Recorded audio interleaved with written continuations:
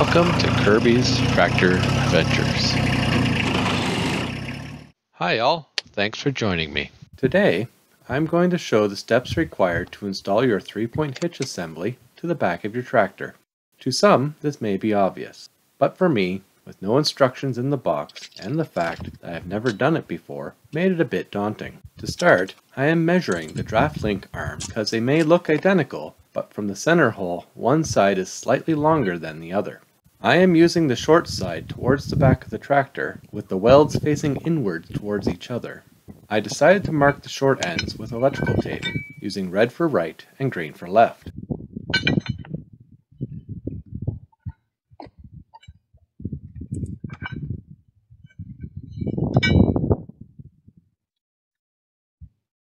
With the PTO shield raised up, insert each arm onto the inner lower pins.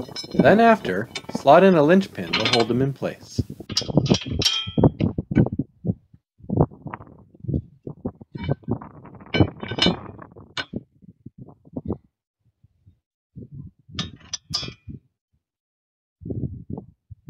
Next, I'm installing the adjustable top link with it pre-adjusted all the way in. The pin that holds this in place has a flat side that lines up on the right. Then, install a linch pin on the left to hold it in place.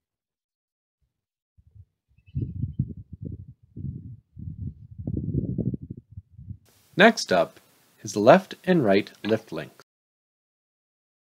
The one for the right side is adjustable. I adjusted it to be the same length as the fixed left side before installing them.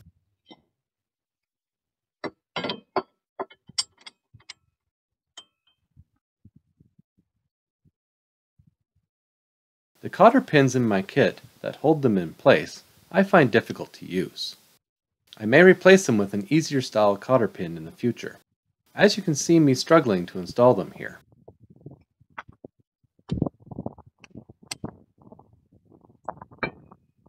To remove them, I find it easier to use my pliers that I keep in my front toolbox.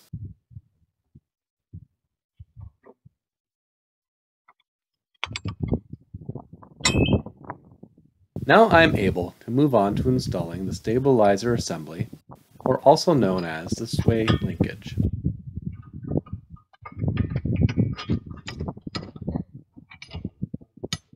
There is a small bend in the metal on the side that connects to the tractor.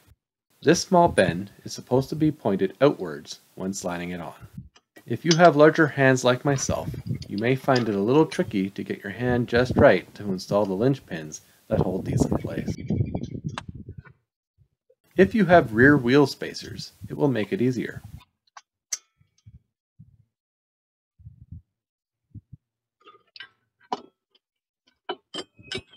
The other end of the assembly connects the lift and draft link arms together. You need to hold them all together to get the bolt end through when they all line up. Then on the other side, just spin on the nut.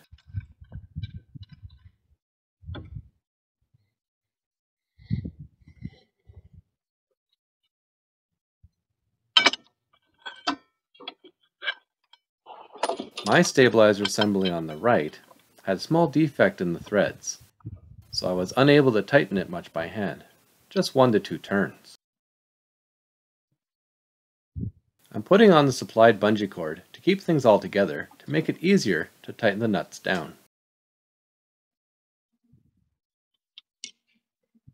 There is no real official way that I can see to hold the other side from turning, so I am just using an adjustable wrench to hold the chain link to prevent it from moving too much.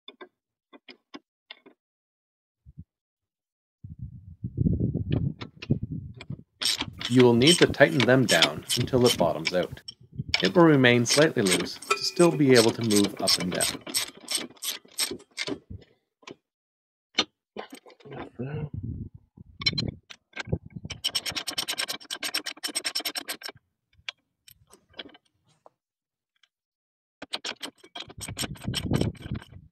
Now that it's all tightened up, your 3-point installation is now complete.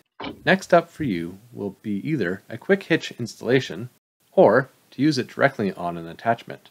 For me, I don't have a quick hitch, and I currently only have one attachment. I have a 5-foot box blade, so when I need to remove this 3-point hitch, I'll be leaving it connected to the box blade. Thanks for watching. Like, comment, and subscribe to be notified of my future videos.